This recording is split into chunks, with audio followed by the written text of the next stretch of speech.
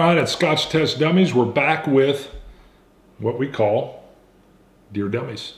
All right, it's advice. We're continuing our military advice. This is going to be a series. These are going to be short. They're going to continue to come out right now on Mondays. Don't forget, if you have any questions, kind of like Dear Abby, but we're calling it Dear Dummies, go ahead and put your questions in the comments, or you can send us an email at either scott@scotchtestdummies.com or bart@scotchtestdummies.com. If you want privacy, you can put them right into the comments if you want, and we'll answer them. You can reply on Facebook, you can reply on YouTube, or tweet us. Yep, tweet us on Twitter. So continuing with the military, let's just, since you and I were both in the Army, let's just say someone's wanting to join the Army. We had a guy that was asking us, we were having a Scotch get together, just some nice questions. He said, hey, you guys were in the service.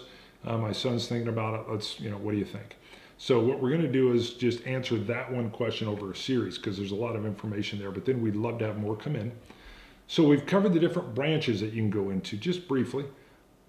But however, my point is, when you're joining, would you agree with me that that is the one time in your entire military career, other than when you decide to get out, that you'll be in the driver's seat? Oh, definitely. Yes. Oh, yeah. Yeah. The recruiter's nice to you because he or she has a quota. All right. They've got to get a certain amount of people in. If you're a good candidate, they really want you in. Tell them basically real quick, you're going to go and do what with the MEPS and everything? They're going to take you. They're going to have a local facility somewhere where you go. You get a physical. They run you through all the tests, the different blood draws. Real quick, be completely honest. There was a guy that was going down for the testing with me. He didn't tell him he only had one testicle. Okay, he was embarrassed. He gets in there. He hadn't told them, made the doctor mad, and they rejected him, not based on the single testicle, which wasn't an issue. It was based on him not being honest on his disclosure. Application, yeah. So you're going to go down to do the physical. Do the physical. They keep you there and they let you know it's a pass or fail. Well, there's written tests. There's the ASVAB. You're going to take the ASVAB, the written test, which tests your knowledge base, your education, see where you're at. You're right.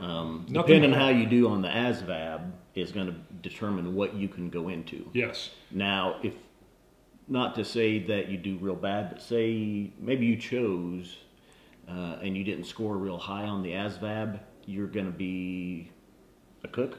Yeah, you might be, or they always throw out truck driver or cook. That's for guys that are real low. What I remember was canvas repair.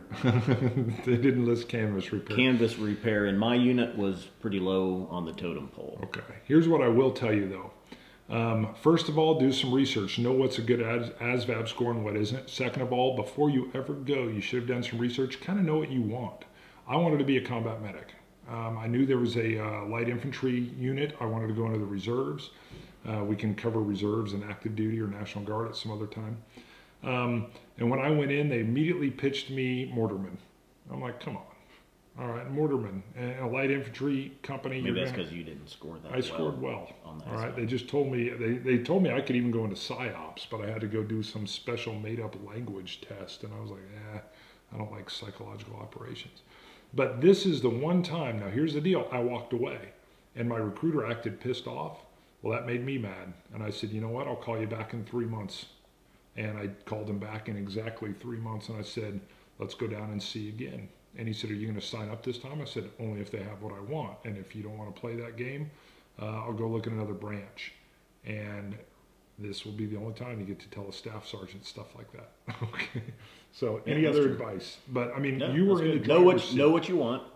Yes. And stick with it. Don't let them. They will try to sway you wherever the needs are at for whatever said service is. They will try to push you into that. Because they get bonuses for getting you certain areas filled, and they don't want to let you out of there without signing something. Nothing says you can't walk out of there.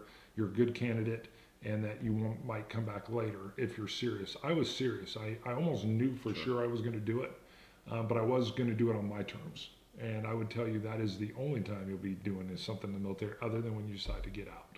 So, all right, that's it for now. Yep. Don't forget to subscribe and send us your comments. Dummies. Later, dummies. See you later. Salancha.